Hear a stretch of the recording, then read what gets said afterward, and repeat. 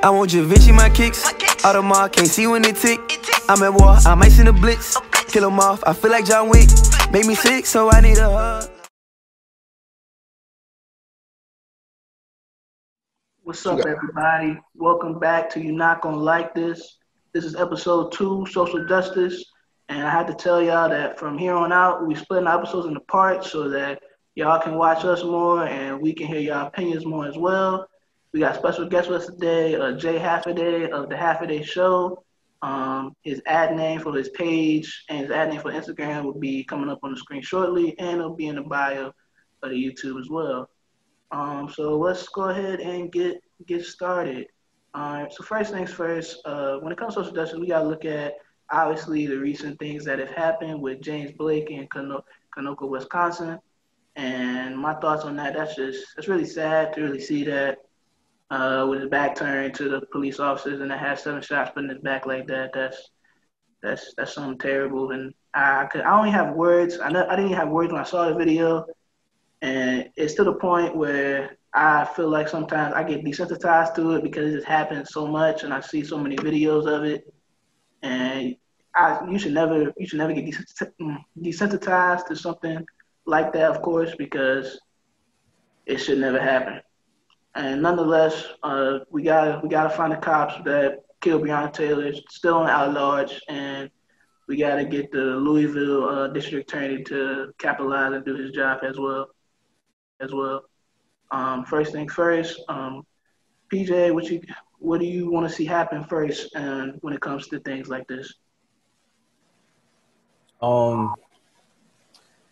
Man, I don't even know. It seemed like when we talk about stuff like this, it's almost as if, we kind of like, it's real repetitive, and it's like stuff like this, it's when we want to see change, it's almost like we're not going to see it because, the system is so messed up as it is. So honestly, one thing I would like to see is, so what I've learned is like police officers have these, these unions that establish these kind of like bills of rights or whatever that police have. So a lot of the stuff that police do, they're able to find a way to get away with, the things that they do. I know, what's it called? They have qualified immunity, which is something that Jordan had talked about before.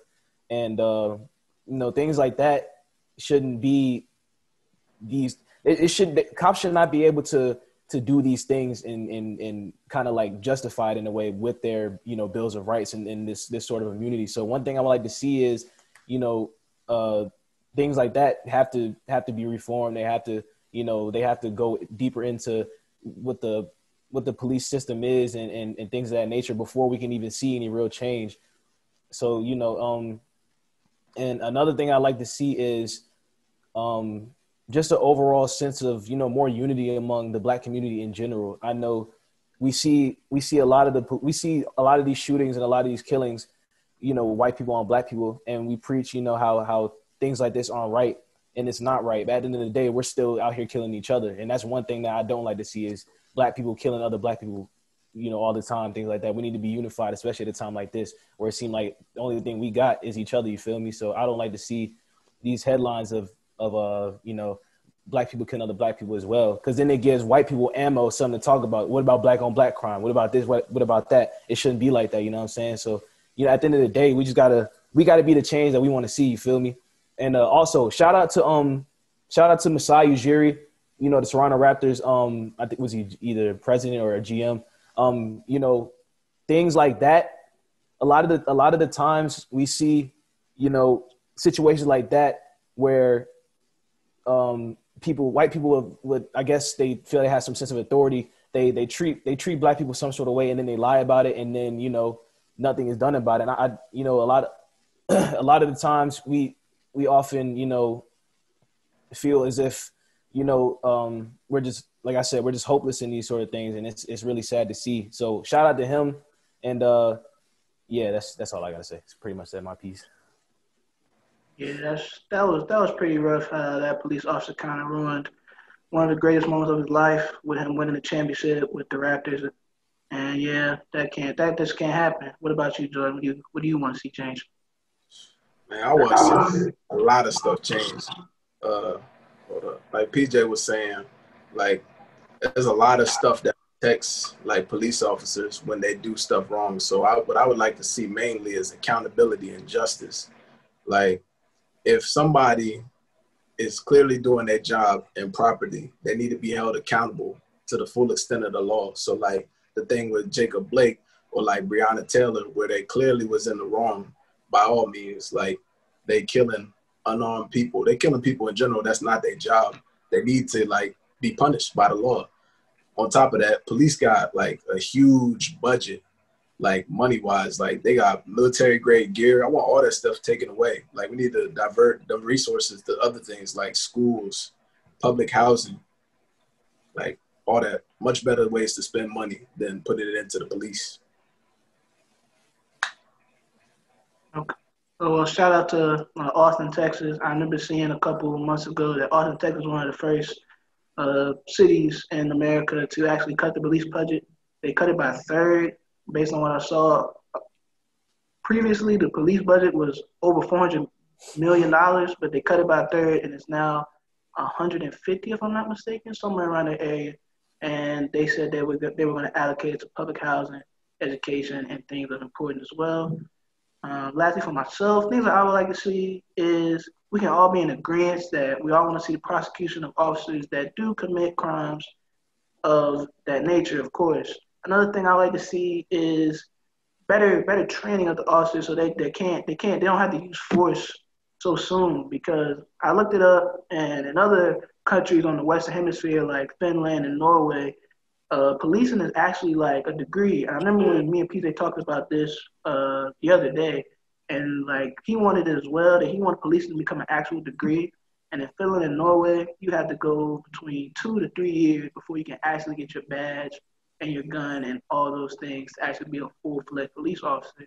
While here in America, it's only 10, 36 weeks, which is between 2.5 months to 8, and that's not a lot of time. That's very, very, very short.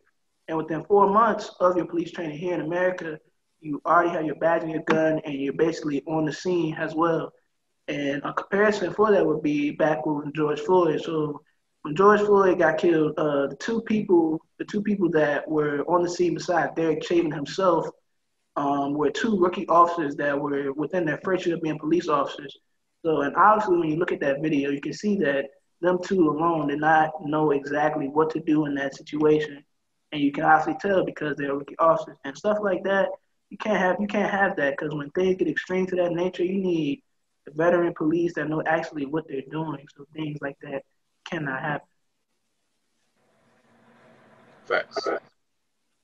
Anybody have anything else to add between things they want to see change, or like? Man, I want to point out that because a lot of times you see like on like Twitter or like when people conversating on like the news, like them right-wing media outlets, you'll see their first defense is, well, obviously that person was doing something wrong.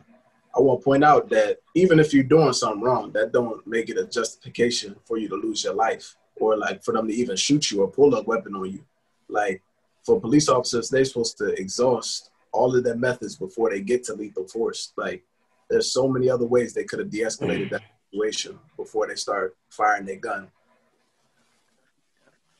Hey, one thing I want to say is too, that kind of goes along with that. So people are really quick to try to justify, the shootings and the killings and things of that nature. And I think that's just a reflection of how the system is really, I think, and how the layout of America is. It shouldn't be, things like this shouldn't be an issue of like parties. You feel me? It shouldn't get political. I see a lot of Republicans mainly try to justify that, but they can't. But they applaud a young man who kills 2 people during a protest and gets to go home and go to sleep. And I seen one lady say, "I want Kyle Rittenhouse as my president." Things like that. So I just think it's really tough.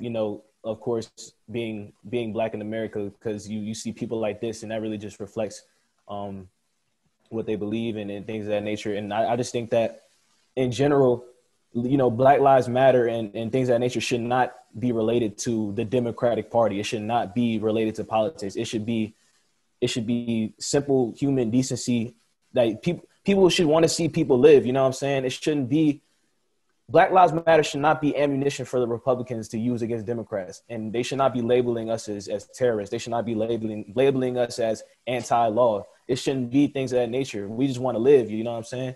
So at the end of the day, if we want to see some real change, things like that, have to be addressed. We have to address how bad this system is. I feel like, a lot of the time a lot of people who are uneducated don't realize how deep into the American system this is. Like policing originated from slave overseers trying to catch, slaves on the run. It's slave patrol. That's basically what it is. It still is that. And I think as time progresses, things like that get better, but it eventually gets to the point where something has got to fit. We live better than our ancestors live. We live better than people in the civil rights movement live, but there's always going to be a problem with the system. So if we want real change, we got to figure out ways to infiltrate that system and try to make it better for, Black people in general.